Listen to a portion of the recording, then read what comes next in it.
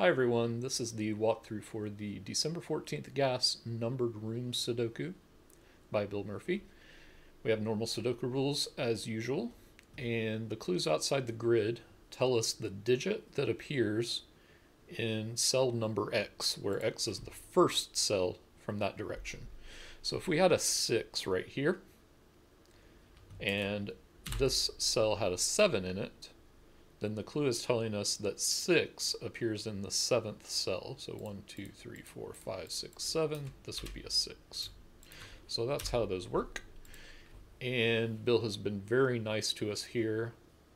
I believe almost all of the clues are immediately resolvable. So let's do that. This clue in row 1 is a 4.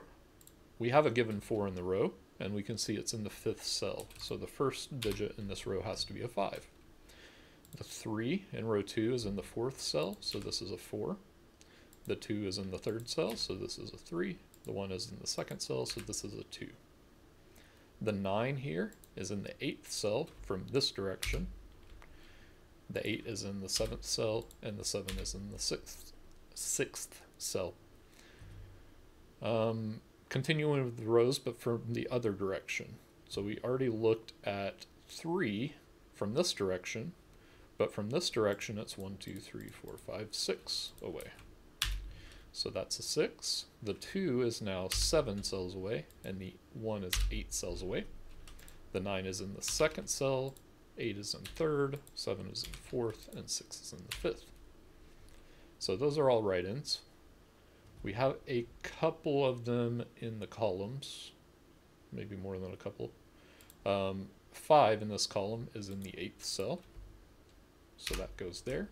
And now 8 in this column from this direction is in the 9th cell, so this is going to be a 9. The 5 here is in the 2nd cell in the column. We don't have the 8 yet, but by Sudoku, the 8 has to go here. That's the only place left for it. So this is going to be a 7 because the 8 is in the 7th cell. In this column, 9 is in the 7th cell, so that's a 7. We don't know about 1 yet, and we don't know about 3 and 2 yet. I suspect we'll have to do a little Sudoku to get those, but let's keep going from here. We have 2 digits left in this column. We need 1 and 9. There's only 1 there. There's a 9 down here. There are 2 digits left in this column as well, 1 and 9 again. There's a 9 here, so 1 and 9. In this row, we need 1, 3, and 6. And there's 3s here, placing 3. These are going to be 1 and 6 in some order.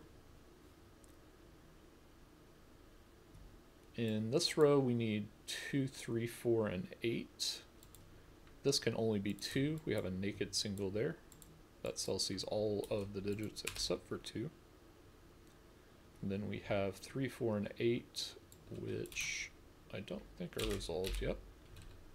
That can't be 3 though. We still need a 2 in this box, and it can't go in these cells because of that 2.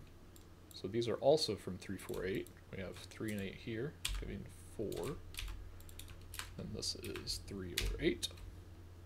This row we need 1, 5, and 6. This can't be 5. Neither of these can be 6, so this is a 6. This column, we need 1, 3, 4. There's a 1 here, so 1 goes there.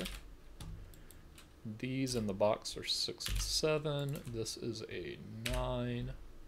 And these are 1 and 4. We know the order from the 4 in the row. What next? This row we still need 2, 3, and 8. This one is not 3. Okay, this row we need 1, 5, 6. This can't be 1 or 5, so it's our 6, and that resolves 1 and 6 up here. This is again a 1, 5 pair. It's going to give us a pair in the column.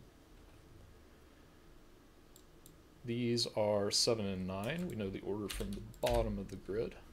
These are 3 and 4. We have a 3, 4 pair in the central row. These are 2 and 8. These are 6 and 7.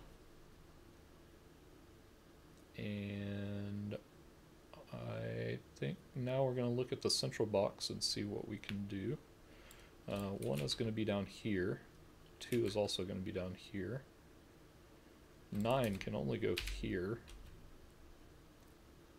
Need 4, 6, 4, 3 there. That gives us a 3, 4 pair because of these 6, 7 in the column. So this is 6, 7, 6, 7, 6.